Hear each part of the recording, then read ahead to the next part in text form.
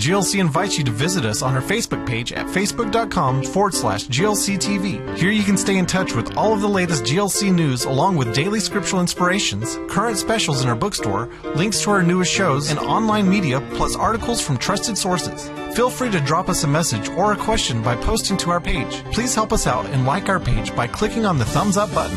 Don't delay, drop by the GLC Facebook page at facebook.com/GLCTV. We want to interact with you today.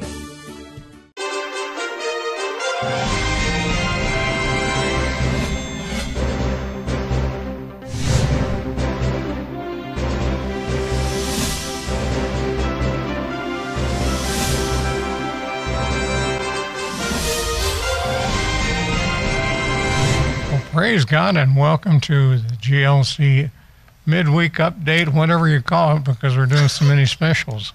Well, we're doing them every day right now Yeah. because of what's going on in Israel. I think this is only Tuesday. This is only Tuesday. The good news is that I think this is the 6th ceasefire that both sides have agreed to, but it's so far today, it's the first one that Hamas hasn't broken, even though there was a lot of bombing by them, rockets flying into Israel just before the ceasefire went into effect. How many hours are we into that ceasefire, do you know? Well, it started at 8 a.m. in Israel. Okay. So That means, yeah. Okay. This was one that Egypt brokered. Ready for the letter? We are ready for the letter. Let's have it. This is a good letter, and it's a response to the books, and we're getting lots of mail on those books. Thank you. Dear GLC family, thank you for the gift of Al's book. It is quite good reading.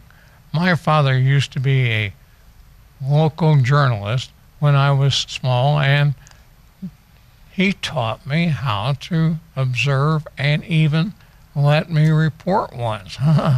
So I am aware of how things can be interpreted and how people can be swayed one way or the other.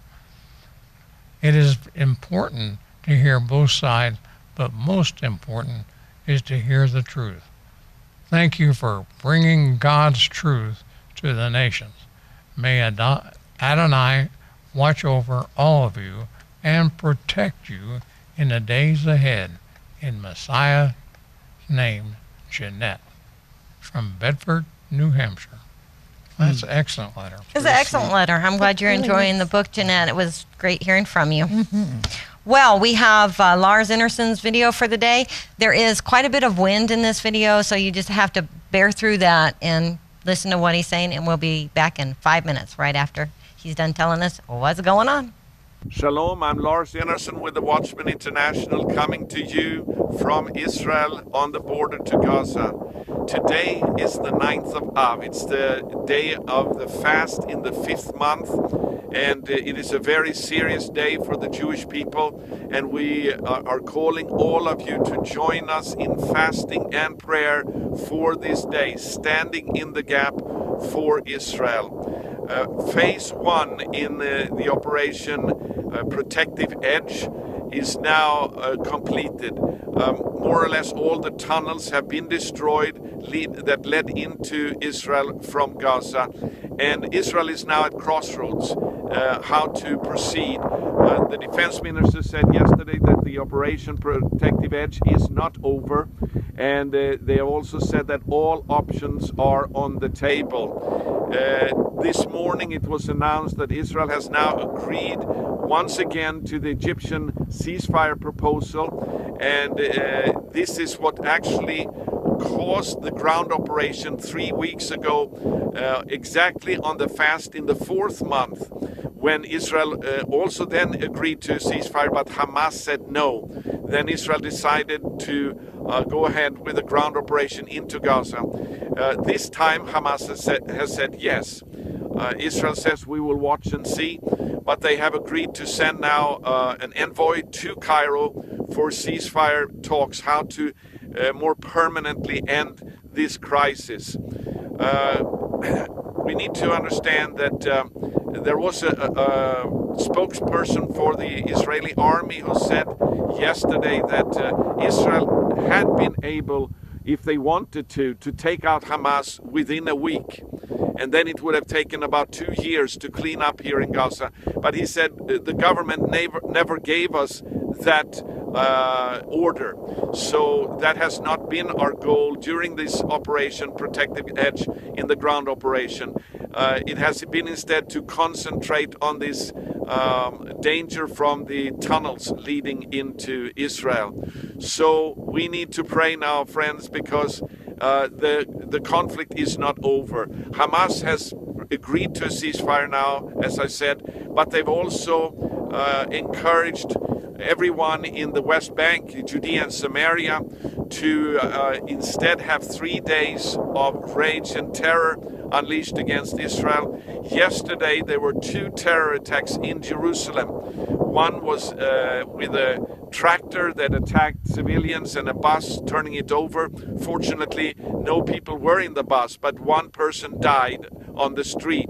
Another young soldier was shot in the stomach close to Mount Scopus and the Hebrew University. So it's brewing in Judea and Samaria. While this Operation Protective Edge has been going on, actually Palestinians have been killed in clashes with the police almost on a daily basis. So we need to pray, friends, because Israel is now at a very difficult time. And only God can now help. And we plead with you, stand with us this day. Let's go before the throne of grace. Let's plead for mercy. And the scripture that we are encouraging all of you to pray from is Joel 2:17. Let the priests who minister before the Lord weep between the temple porch and the altar. Let them say, spare your people, O Lord. Do not make your inheritance an object of scorn, a byword among the nations. Why should they say among the peoples, where is their God? And then it says in the next verse, then the Lord will be jealous for his land and take pity on his people. Let's believe that this will be the outcome of our prayers and our fasting today as we go before the Lord on behalf of Israel, before God, for his restoration to come instead of judgment. God has promised in the book of Zechariah that these days of fasting in the 4th and the 5th month will eventually be turned into days of feasting and rejoicing for Israel. And it's only because of answer to prayer. So thank you for standing with us. Thank you to all of those who have decided to fast with us today. Go to our website, thewatchman.org, and see the specific prayer points that we are agreeing for today. And God bless you. I'm Lars Enarsson with the Watchman International from Israel on the border to Gaza. Shalom. Important information, albeit windy information. Yes. So, yeah. Today was the 9th of Av, of course, that ends sundown Tuesday in Israel. Well, after Lars did his video, which was early in the morning on Tuesday, this happened. This comes to us from Arut Sheva. A Palestinian terrorist stabbed a security guard at the main entrance to the Ma'ale Adumim settlement just outside of Jerusalem around 1:30 Tuesday afternoon, and he fled the scene. The guard had stopped the young man and asked to see the contents of a green plastic bag that he held in his hand. According to District Police Commander Kobe Cohen, there was a knife in the bag. Without taking the knife out of the bag, the Palestinian stabbed the guard in the lower part of his body and immediately fled the scene. The guard still tried to pursue him and shot at him. An initial investigation showed that the suspect was picked up by a Palestinian vehicle that sped into the nearby village of Kfar Azria. The guard was taken to Hadassah University Medical Center in Jerusalem, where he was admitted for surgery. The police commander clarified that it was a nationally motivated incident and not a criminal one. And I'll end that article there because the next part just recaps what Lars had told us happened yesterday. So there you are. Okay. We now have various articles that come to us from various sources at Arut Sheva. Italy said on Tuesday it's expelling a Moroccan imam caught on video inciting violence against the Jews. The cleric was filmed during a Friday sermon in a mosque near Venice last month, calling for Jews to be killed one by one, according to the Middle East Media Research Institute, or also MEMRI, which, by the way, published the video on its website.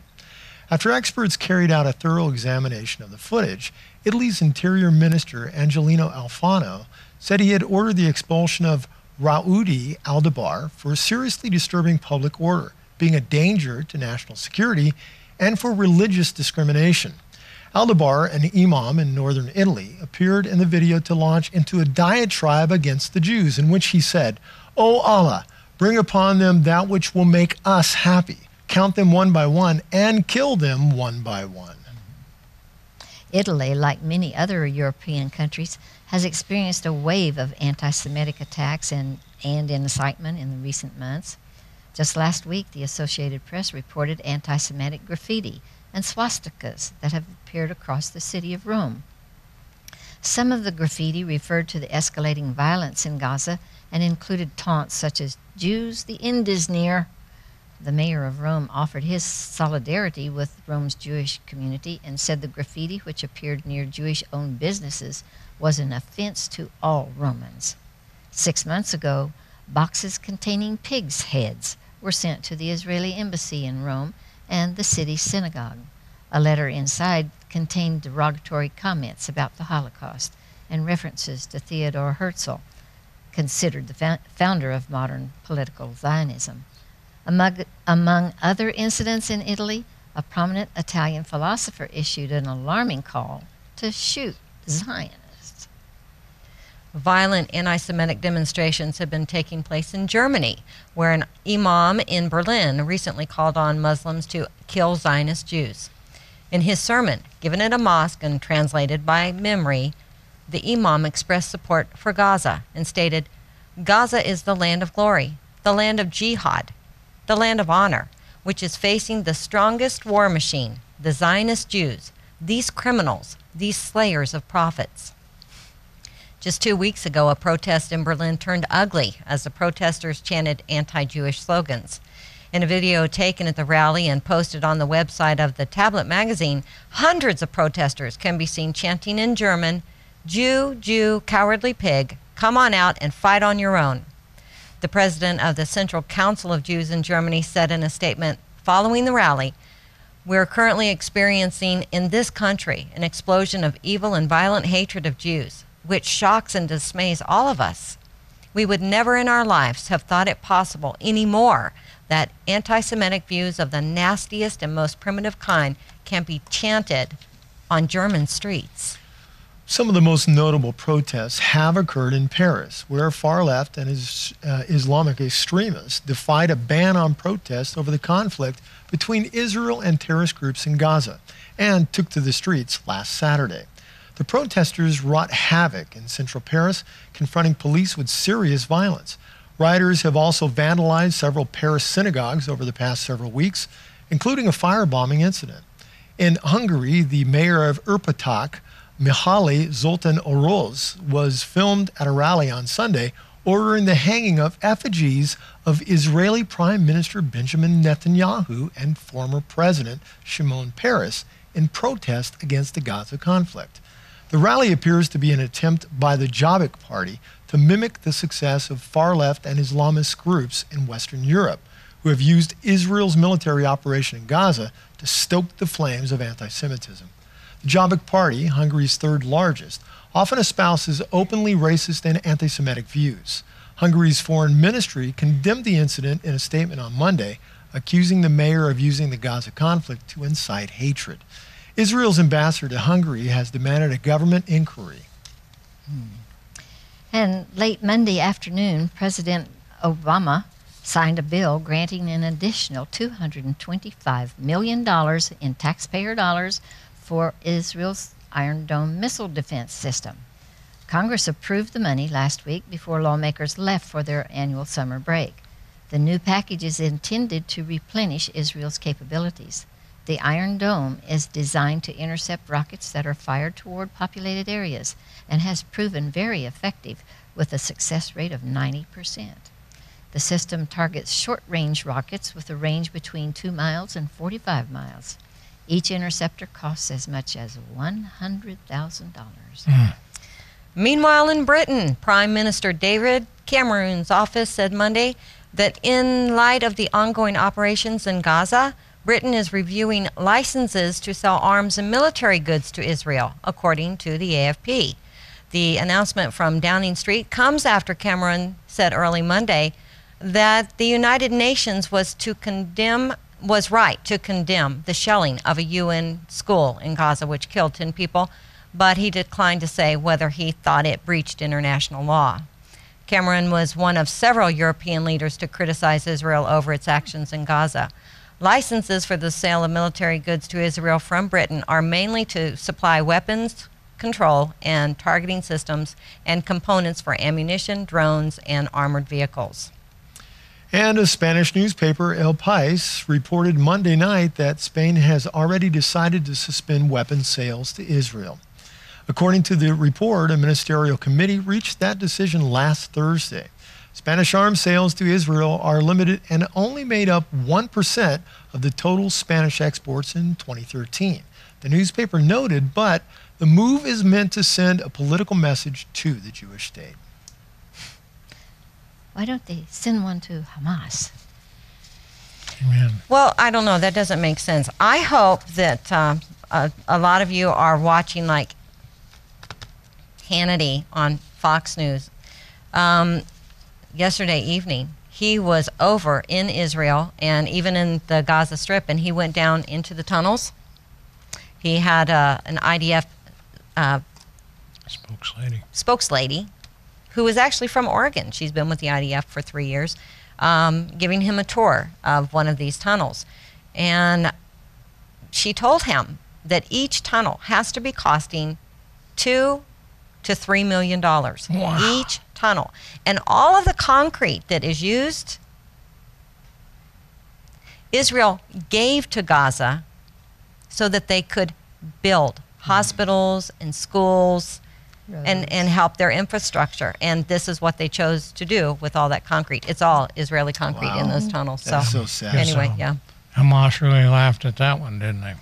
Well, I'm sure. But at any rate, we have a special video interview that we want to share with you. And we'll come back after we're done. Prepare to meet some nice ladies. As I was coming in to do update news on Friday, I was met by some partners from Las Cruces, New Mexico. Then they started telling me their story, and you have got to hear this. So, hey, welcome to GLC. This is Priscilla Lockyer and her daughter, Sarah. Say hi, everybody. Hi. Really, I think the providence of God that brought you here, that we would meet you. And it's great. The timing on this is as amazing as the story that you're going to share about your husband. Tell us about your husband. Well, my husband is Robert Lockyer, and he worked at White Sands Missile Range. He was an electrical engineer. And in the late 1980s, early 1990s, he was a team of 3 men. He was selected. And they developed the first, like a computer that could track like the human eye. And that computer system that they developed laid the groundwork for the shield that's in the Iron Shield that's in For the Iron Dome. For the Iron Dome system they're using in Israel. That's saving them right now. That's saving them, yes, right now. And so anyway, it was the very first. His math was the basis for all that. It was the first. Why don't you tell Sarah? This is her daughter. This is my husband's daughter, Sarah. The math that he used, my dad, we didn't know, well, I mean, we did know he was brilliant. But after he passed away last year, some of his coworkers came up to us and were saying that he was one of the most brilliant mathematicians and that they'd ever seen. And he was very good at math. He he taught me some math, and I was trying to learn algebra, and he would back into the answer using calculus. And then I was just sitting there like, I have no clue what you just did. I'm in 8th grade. Yeah, 'cause we But anyway, so he was this really amazing math person, and we knew he was good at that, but just because of he worked for the Department of Defense and then just what he was doing, we didn't know all the stuff he did. So he developed the math that that they used for the trackers, so that if like a missile goes off, the camera can find it because they go so fast. So you were saying earlier they go like Mach 3, some of those, and they go so fast, like speed of sound, speed of you know, they're over here and you hear them over here, and so he developed the math for this the camera to follow it, so it can actually follow the missile, so that they can get coordinates to shoot them Okay, down. so my or to big do question things. is how did it end up in the hands of the Israeli government? Now, your dad, your husband, was not working for the government, really? Was he a government employee? He was a government employee, and he worked for the Department of Defense. And what was happening is at White Sands at the time is they would fire the missiles, but they were using handheld. A person would hold the camera and try to follow the missile as it was launched. Yeah. But they would lose, but a person couldn't move the camera fast enough. And so they would lose data. So he developed, so to speak, the first computer that could track like a human eye. Wow. And so and then they put it on a machine, of course. And then whenever they launched the missile, they could follow the missile and track it. And it was on TV, like a camera. And then they had all the data. Well, what happened is shortly after he developed this, he did all the math to develop this. Israel invited him to come to Israel. They heard about it. Yeah, they were a the guest. Israeli government heard about his research. And he was a guest of the Israeli government, and he went to Israel, and he took the TV trackers with, to set up these instrumentation that he had developed. And train them. And to train them on it. Yeah. And then it was that technology, it was the foundation for the technology that's being used now. For the Iron Dome. For the Iron Dome, Yeah. and for like smart bombs and like pinpoint things. Like my uncle works with the government on some stuff, and he was saying that he was looking for stuff like that, information back a long time ago, like in the 90s, so they could do tracking for stuff for Air Force and different contracts and things. And then he found out about my dad's work. And so he said that they used it also as a basis for development for like smart bombs. Like they can have a tower, and they'll have like a sniper in the tower that's taking out people like in Iraq, and they can't get to just that tower without having massive casualties. So they develop smart bombs that can pinpoint into that, just the top of the tower, and take out the sniper with like a smart bomb or missile, so then they don't destroy the other areas around. Everything. Wow. You also mentioned that your husband, when he developed this math, that he was invited to a symposium in Paris. Was that right? Yes. And what happened on that? Well, he was invited because it was the first time this type of thing had been developed. And so he was invited to this symposium in Paris, France, but he turned it down because he declined due to national security concerns, because he was working for the Department of Defense, and the research that he did was for the Department of Defense, and they didn't want to give that research to like Russia or China or anybody that could take it and use it. So how amazing, though. How really amazing. And then you're telling me how you guys discovered GLC. Oh yeah. Yeah. So tell us how, because you're over in Las Cruces, New Mexico. All we have over there is a translator, something. Yeah. You know, it's not a big full power station like over here. Well, what happened was my husband retired. He became ill, and he retired. And so we decided we didn't want cable anymore. We just got rid of our cable. And so all we had was a TV antenna. And so he was just going through, the channels, and then he came across GLC, and it was like we didn't even get a picture. It was snowy. And so, but he got real interested in watching. You could hear it very well. Yeah. And occasionally we could adjust the antenna and get a little bit of a picture. If the wind was right. Yeah. It was right. Like rabbit ears. Yeah. How fun. Cloud cover was right, yeah. And so anyway, he just got real interested in it. And so we just kind of left it on. We would just listen to it all day. And then that's how we got started with GLC. That was back in 2009, 2010. And We've since upgraded with Roku, so we actually can see you now. yeah. We know what you look like now. Sorry. Before, because I remember when we first got a clear picture, I was like, oh, that's what they look like. Go back to the snow quick. It was funny. And then I could see your set, because I never could see your set. And I was like, oh, they have couches. I don't know. It's like a real TV station. I know. It's like, oh, okay. Pretty cool. Well, girls, I really appreciate you agreeing. Yeah. It wasn't too much trouble to get you to do it, but it was a little bit of arm twisting. Well, Yeah, So. but yeah, and my husband, I just want to say this. He really, really supports Israel, supported Israel, and we do too.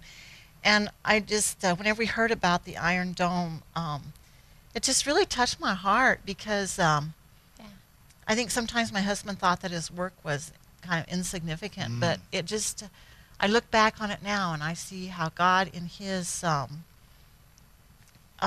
just put it all together, that he worked at that time for the Department of Defense, and the technology was developed, and it has saved a lot of people's lives, and it's Not amazing to me. Not just saving a lot of people's lives. Your husband, since he loved GLC, he obviously had a love for Israel. Yes, oh yeah, he and did. for what he did to be the birthing of the Iron Dome, which is vital to Israel's security. It's amazing. Yeah. It's amazing how God does things behind the scenes that we don't even know he's doing. Yeah. And his the math on that, of course, at the time, whenever he did that, I don't think he realized the ramifications, the potential of that. And that would become a part of God's plan. For his people in Yeah. Israel. Right. which is cool. Wow. So that just really, I just think it's just really neat. It's beyond neat. It's Yes, it is. pretty amazing. God in his tapestry. It was wonderful to get to meet you guys It was. face to face. We're and glad to meet you Absolutely. guys, Thank too. you for letting our viewing audience meet you too. Thanks. Thank you. Well, what do you think about that? Isn't that awesome? How amazing that the man who came up with the math so that they could calculate the trajectories of rockets being fired on Israel to knock them out of the sky. And he watched GLC.